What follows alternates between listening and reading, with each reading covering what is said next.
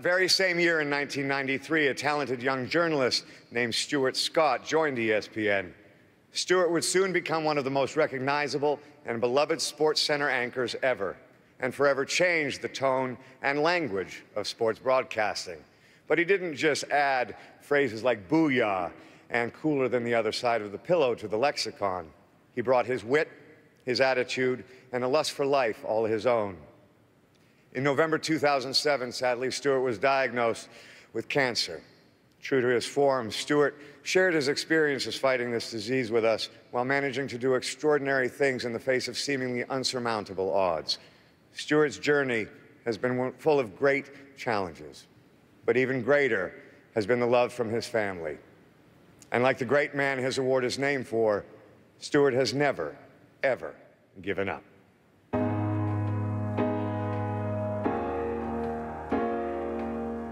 Are you ready, young man? Yeah. Really? It's Wednesday in Baltimore, Maryland. Doctor visits have become routine for Stuart Scott. But today is different. Today, he finds out if he qualifies for an experimental treatment, a trial he's already been rejected from twice before. But giving up has never been an option for Stuart. Since he was diagnosed with a rare form of cancer in 2007, he has refused to back down. First thought was, I'm gonna die. And about probably 5 seconds later, I'm gonna die and I'm gonna leave Taylor and Sid. I don't want them to be without a dad. Cancer kills you. People die from cancer. And now we wait. Stuart would not allow the disease to dictate how he lived. And for 7 years, he's continued to battle. He's a fighter, and when I say he's a fighter, he's mentally, physically, emotionally. He has a lot of things to fight for, and he has a lot of help in that fight. He's an inspiration to me. I have to feel as much as I can like I don't have cancer. Although I think about cancer 20 times a day. But his true focus remains on the most important thing in his life, his family. Oh! Oh! Way to go, girl!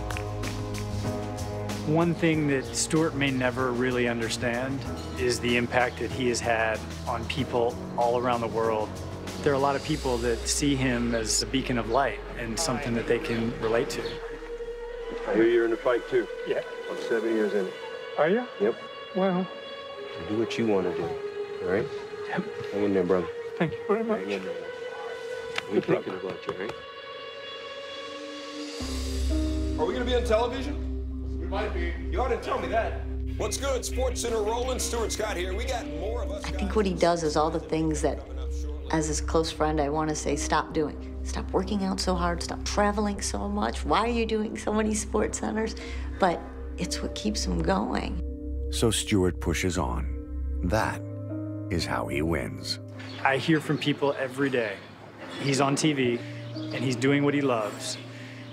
They take strength from the fact that he has not been paralyzed by his illness and that he's decided to live life on his own terms.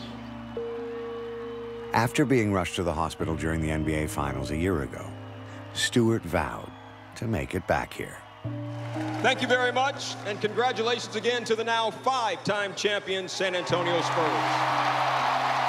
So this year, on Father's Day, Game 5 was about more than just a championship. It was about family. Instead of sending you home tomorrow, I get to go home with you tomorrow. Oh, yeah. Yay, Spurs.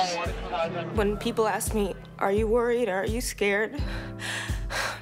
I've never really been really worried because he's always told me, he's always had the most confidence ever, and he's always told me that he's gonna get through it and that we're gonna get through it together.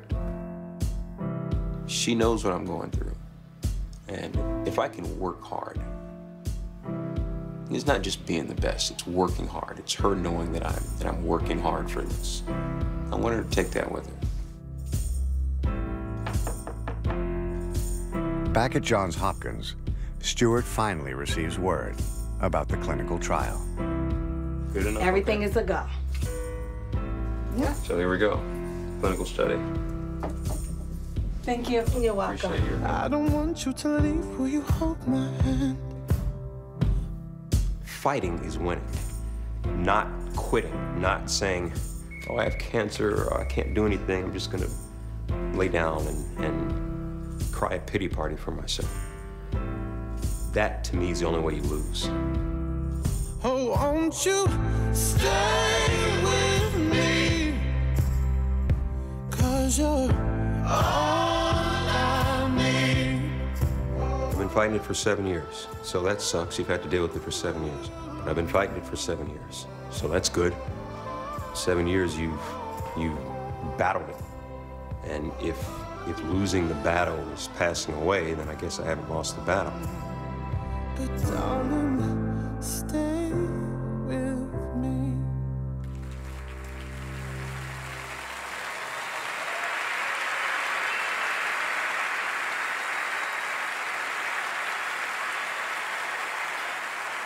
Ladies and gentlemen, it is my profound honor to present the 2014 Jimmy V Perseverance Award to Stuart Scott.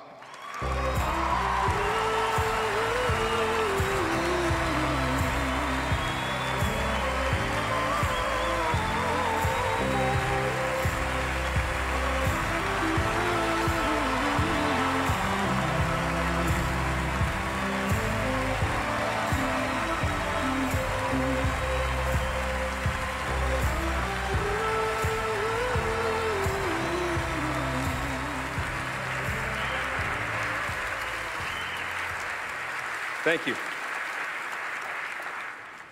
You know, tomorrow all my boys are gonna be like, yo man, I saw you at the ESPYs with Peyton Manning, Money Mayweather, and KD. I'm gonna be like, yeah, whatever. Jack Bauer saved the world and he introduced me. 24 is my favorite TV show of all time, so Kiefer Sutherland, thank you very much. I am very honored.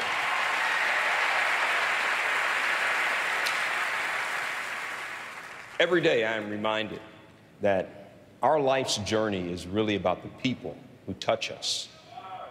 When I first heard that I was going to be honored with this reward, the very first thing that I did was I was speechless, briefly. I've presented this award before. I mean, I've watched in awe as Kay Yao and Eric LeGrand and all these other great people grace this stage. And although intellectually I get it, I'm a public figure, I have a public job, I'm battling cancer, hopefully I'm inspiring. At my gut level, I really didn't think that I belonged with those great people. But I listened to what Jim Valvano said 21 years ago. The most poignant 7 words ever uttered in any speech anywhere. Don't give up. Don't ever give up. Those great people didn't. Coach Valvano didn't.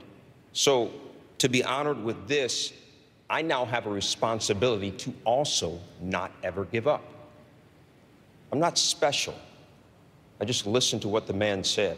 I listened to all that he said, everything that he asked of us, and that's to build the V Foundation. And let me tell you, man, it works. I'm talking tangible benefits. You saw me in that clinical trial. Now, here's the thing about that. Coach Valvano's words 21 years ago, helping me and thousands of people like me right now, direct benefits. That's why all of this, why we're here tonight, that's why it's so important. I also realized something else recently. You heard me kind of allude to it in the piece. I said, I'm not losing. I'm still here, I'm fighting. I'm not losing. But I gotta amend that.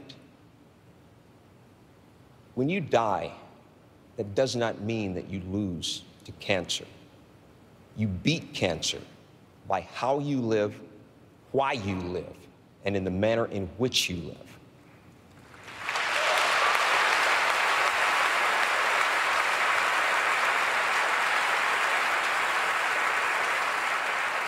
So live, fight like hell.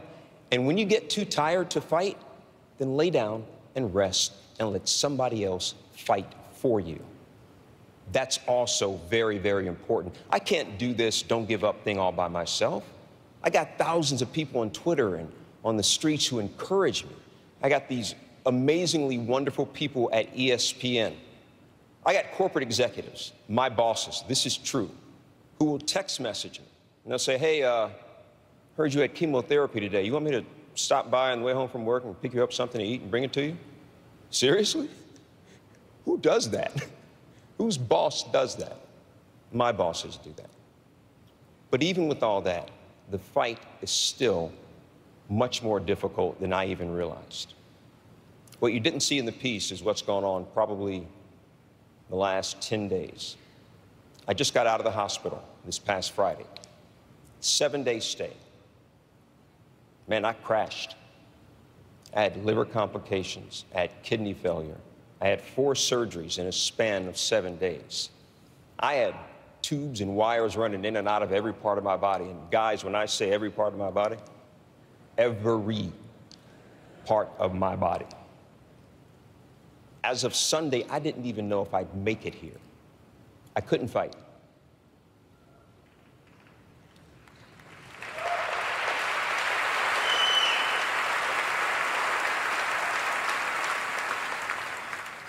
But doctors and nurses could. The people that I love, my friends and family, they could fight. My girlfriend, who slept on a very uncomfortable hospital cot by my side every night, she could fight.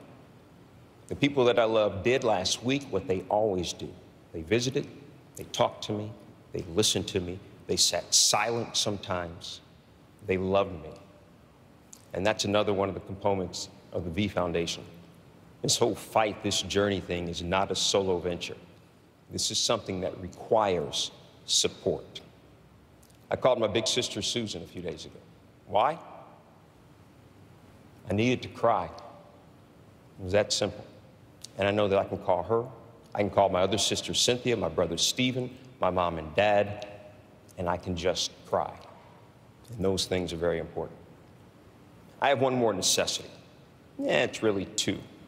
Two very vibrant, intelligent, beautiful young ladies. The best thing I have ever done, the best thing I will ever do, is be a dad to Taylor and Sydney. It's true.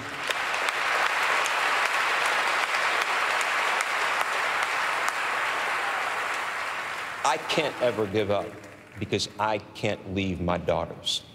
Yes, sometimes I embarrass them. Sometimes they think I'm a tyrant. That's a direct quote. There is an adjective that describes tyrant too, but I'm not going to go there. But Taylor and Sydney, I love you guys more than I will ever be able to express.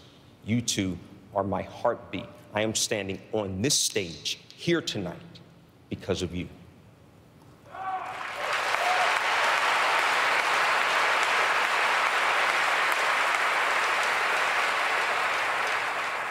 My oldest daughter, Taylor, I wanted her to be here, but college sophomore, summer school, second semester, starting this week. Baby girl, I love you, but you go do you. You go do that. My littlest angel is here, my 14-year-old. Sydney, come up here and give Dad a hug because I need one.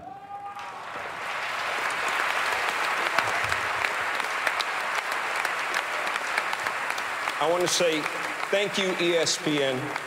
Thank you, ESPYS. Thank all of you.